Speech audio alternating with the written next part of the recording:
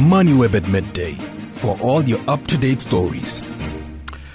Xpatweb is the largest independent work permit and immigration provider in South Africa, and overnight has released its annual critical skills survey, shedding light on the current state of skilled labour in this country.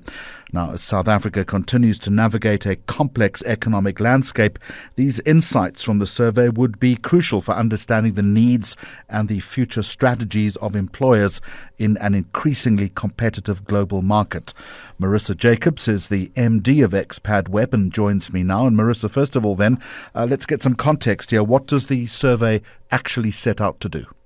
Yes, so the annual critical skills survey that we do is really feedback from large corporates and multinationals in South Africa, asking the question, what skills do business find most difficult to recruit currently?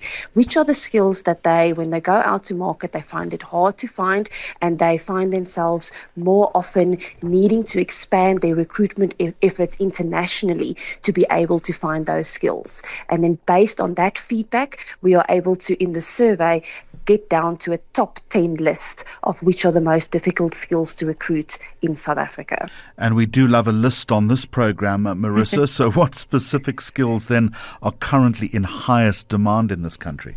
So top 2 in the list, as it always is, this is the 5th edition of the survey, and I was just looking through the data over the last 5 editions, and number 1, again, is engineering. 23% of respondents say that they find it most difficult to find engineering skills, and number 2 is ICT skills. I think ICT is no surprise with the world of AI and technology and how we're using it more and more. That skill is becoming more and more sought after and more and more scarce to find.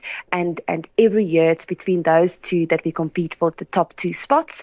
And then other skills that we also see on the list is artisans, foreign language speakers, especially with call centers that use foreign language skills, and then C-suite executives. We still see a high demand for C-suite executives, and I think especially as we see businesses expand globally, they look for those C-suite executives with global experience to be able to take their businesses into Africa and beyond.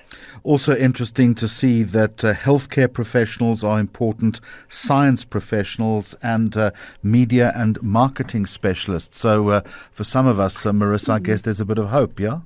Absolutely, yeah. And I think it's important also to note that this survey is focused on South Africa, but if you look at the demand for skills globally, you can very easily, when you look at this list and you ask the UK, Australia, Europe, what are the skills that they find most difficult to recruit, you will see a similar list, and which makes it even more important for South Africa to really have an attractive offering and ease of bringing talent in, because we're competing globally for these skills.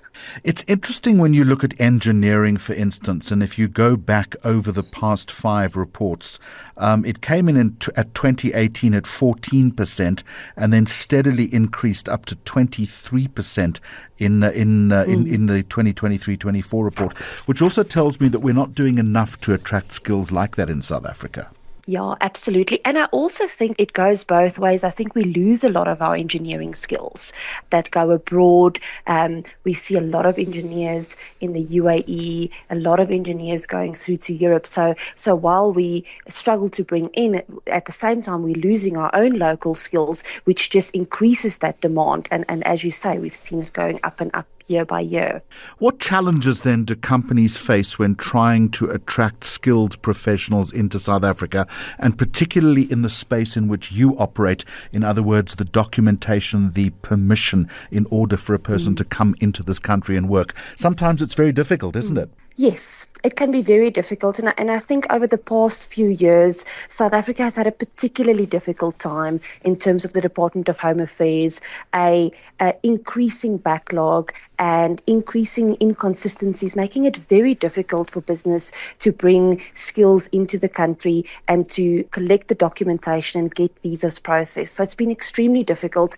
I think in the past, I would say in the past year, we've seen some improvement. We've seen the introduction of the Trusted Employer Scheme that's been extremely successful. And then, of course, with the appointment of the new minister, there's been a lot of positive sentiment around the ability to attract skills to South Africa, the improvements that we're hoping to see in the short term. And I think business is extremely positive about this. We had a conference yesterday where both Home Affairs and business spoke, and you could feel the sentiment in the room is definitely turning, where people are starting to feel hopeful and that there's really a new tide. As far as bringing people into South Africa is concerned, you've referenced the Trusted Employer Scheme. You also have the whole issue about employment for families of critical skills work visa holders in South Africa. Both of those systems now, again, talking to the point of streamlining, are based on a points system. Is that working optimally? So the Trusted Employer Scheme is it's probably the best initiative that we've seen out of the Department of Home Affairs in the last 10, 15 years. It really looks to provide a streamlined process for large employers who are used to bringing skills in, who are familiar with Home Affairs processes. Of course, the Department of Home Affairs still signs off on the final visa being issued, but there's a streamlined and a smoother process for trusted employers. If we look at the ability for spouses to work in South Africa, that is something that still hasn't come through. We've seen the introduction of the remote work visa, which we are seeing businesses look to give that work ability to the spouses of talent that they're bringing in.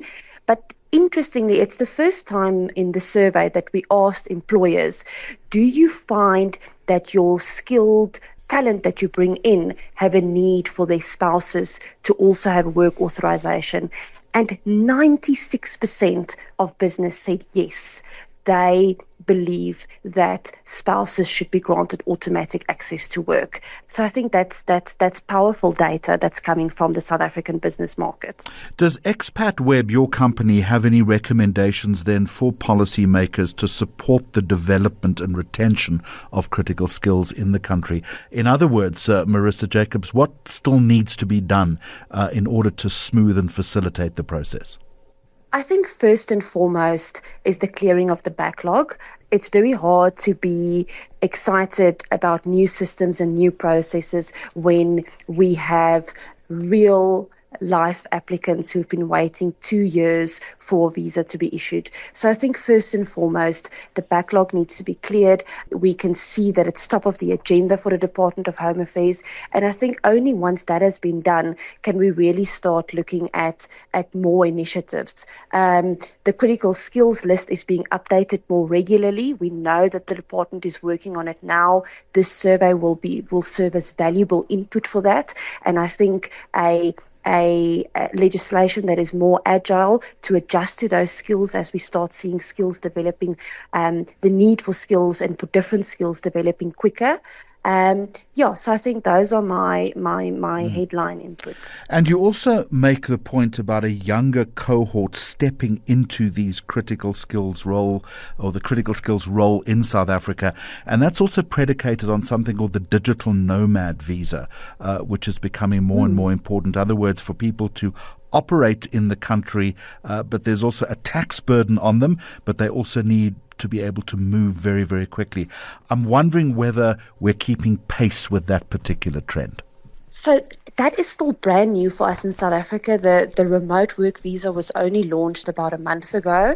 I think the first batch will only be issued probably in the coming months, and we'll see how that unfolds. But it's definitely been something that South Africa has been lobbying for a long time to ask for this introduction of the remote work visa.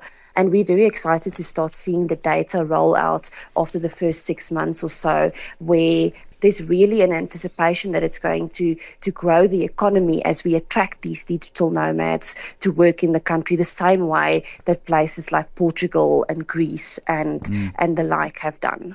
Marisa Jacobs is the Managing Director of Xpatweb. Thank you very much.